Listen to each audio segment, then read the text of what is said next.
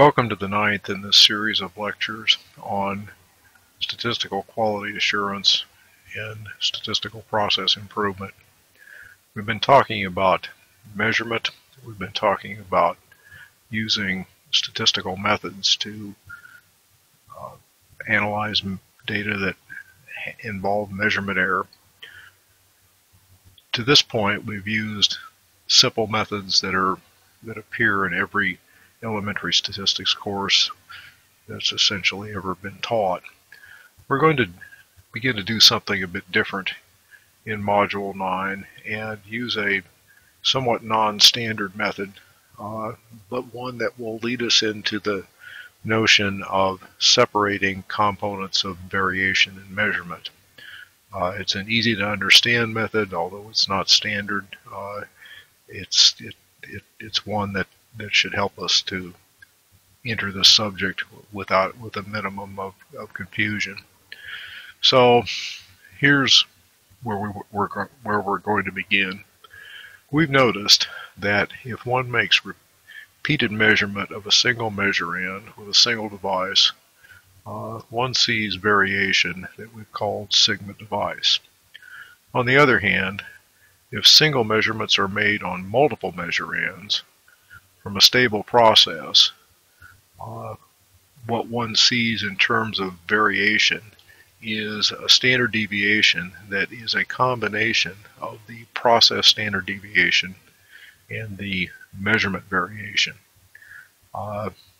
It seems like if we can estimate sigma y and sigma device, we somehow ought to be able to estimate sigma x by using data of these two kinds, the first kind and the second kind here.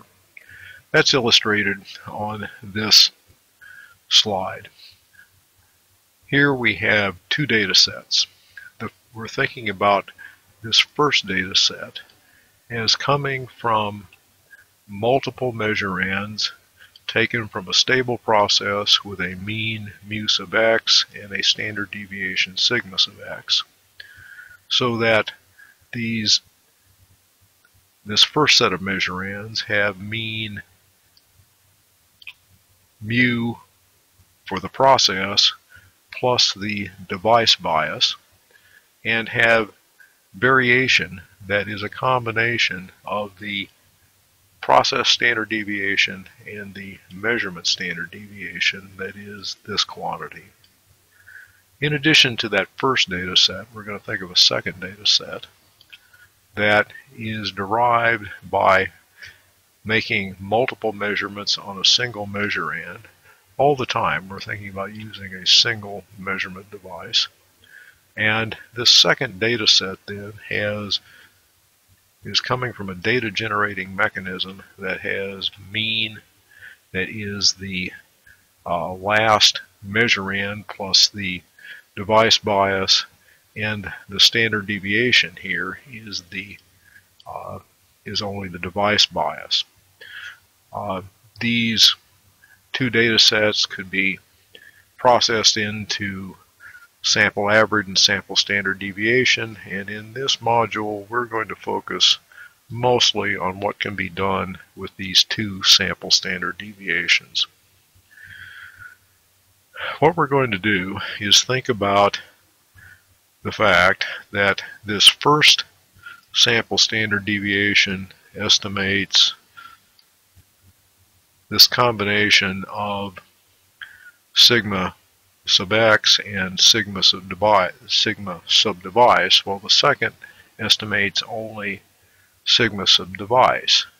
So in fact, if we took the difference of those two, not standard deviations, but their squares, the variances, that difference should be estimating the standard deviation for the process only. Typically, this difference will be non-negative because the first of those two figures is estimating something larger than the second, but on occasion that difference will turn out to be negative. we're going to try to do things on a standard deviation scale, so we want to take a square root here. And we don't want to be in the business of taking the square root of a negative number. So in the event that that difference in sample standard deviations is negative, we'll replace it with 0. When all is said and done, this quantity is going to be something that we're going to think about using to estimate the process standard deviation alone. We can not only make this single number estimate, or make a single number estimate in this way, but we can use this quantity as the basis for making confidence limits. What we need to do is to take this quantity and hedge it above and below by appropriate factors that are essentially chi-square factors. Degrees of freedom, we're going to use a so-called Satterthwaite approximation in a somewhat odd-looking formula for getting quote-unquote approximate degrees of freedom. That formula involves the estimate sigma sub x hat. If you'll look carefully at this, you will see that there's a fourth power in the numerator, and there's a fourth power of the standard deviations in the denominator. So in fact, that ratio is unitless, as it should be. We will compute that, and then we'll round down to an integer degrees of freedom.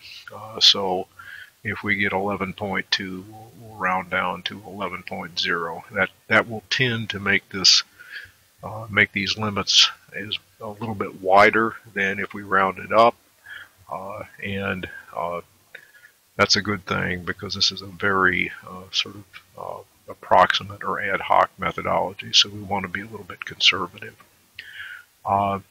So as an example, in Module 5, we considered measurements made by a single analyst on a single physical specimen of material, 5 of which produced a standard deviation of 0.012. Suppose now that subsequently that same analyst comes back and measures samples from 20 different batches. And so we could expect that there would be batch-to-batch variation as well as measurement variation, and it's plausible that one might get, say, a standard deviation of 0.03, something larger than 0.012, based on those 20 subsequent samples.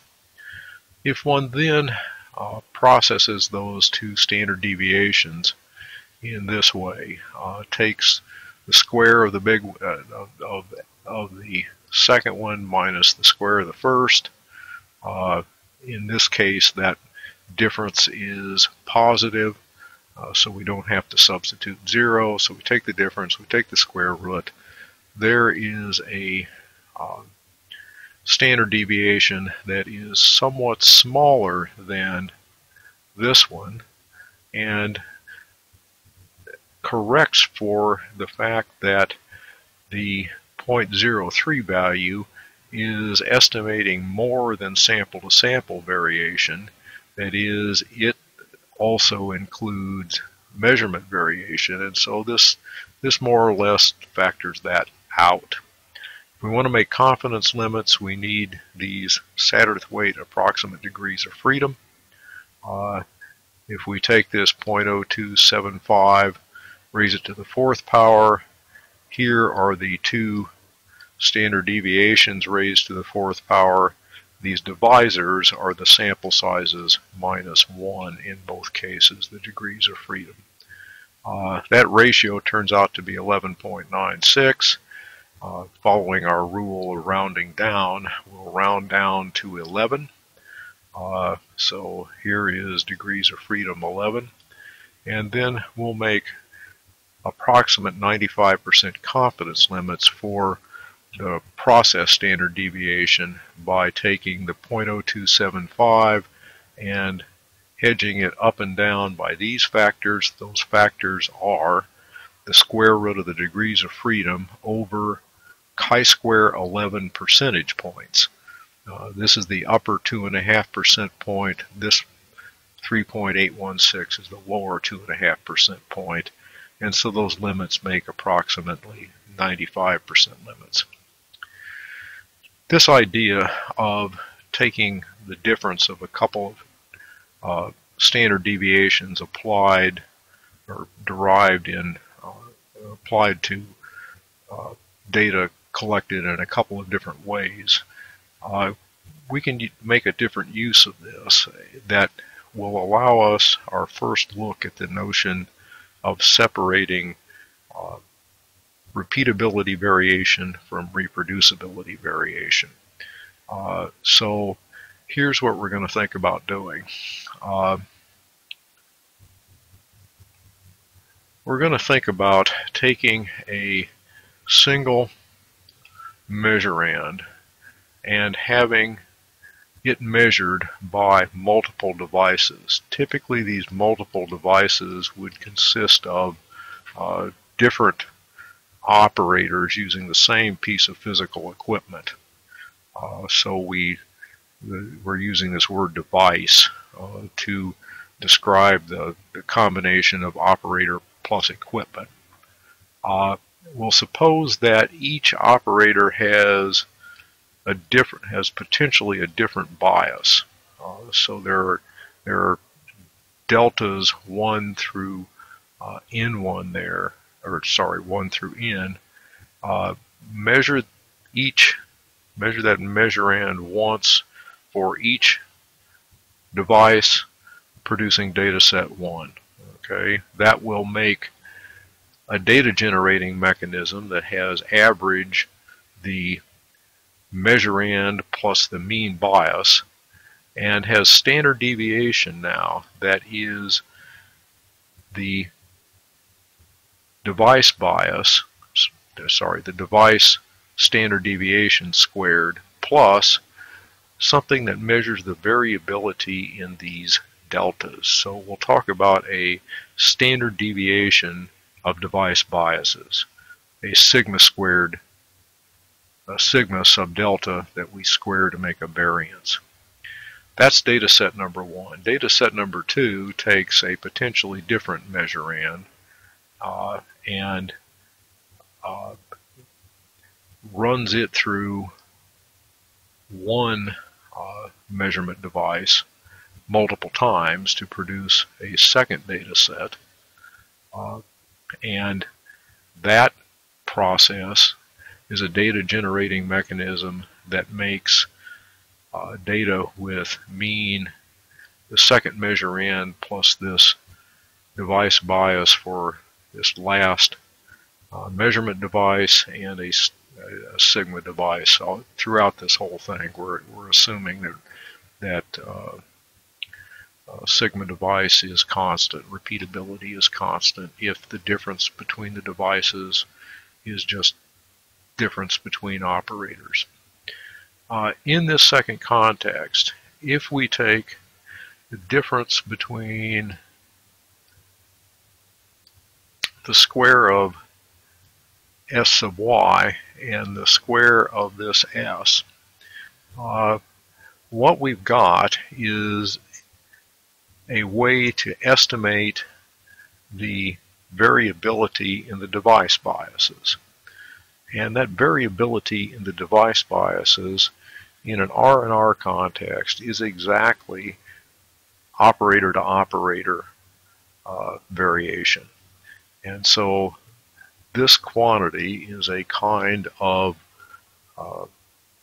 reproducibility standard deviation. So here's an example. In the kind of measurement example that's done in IE 361, you could suppose that a single student measures a styrofoam packing peanut 5 times, producing a data set with a sample standard deviation of 0.012 inches. Subsequently, several different students, 6 in fact, measure a single peanut once each with a resulting standard deviation of 0.03 inches. If one takes the difference between 0.03 inches. If one takes the difference between the square of the 0.03 and the square of the 0.012, there is now a 0.0275 inch standard deviation. That is a standard deviation that measures differences between the operators. That is a reproducibility standard deviation. Confidence limits can be made for that by again finding a Satterthwaite degrees of freedom. In this case, the degrees of freedom is 3.42. We take the 0.0275 and hedge it by these factors that are square root of degrees of freedom over chi-square values. This gives us confidence limits for reproducibility standard deviation. That reproducibility standard deviation, the thing that we called sigma sub delta, measures operator to operator variation. If we simply take the multiple measurements made on a single peanut by a single operator, then we have these limits. This is just the ordinary one sample chi-square confidence limits, and those turn into 0.017 inch to 0.112 inch. At the end of the day here, we have something that tells us that essentially these two kinds of variation look to be roughly comparable. There's as much variation between operators as there is for a single operator, or put it differently, there's as much inconsistency for a single operator as there is inconsistency between operators.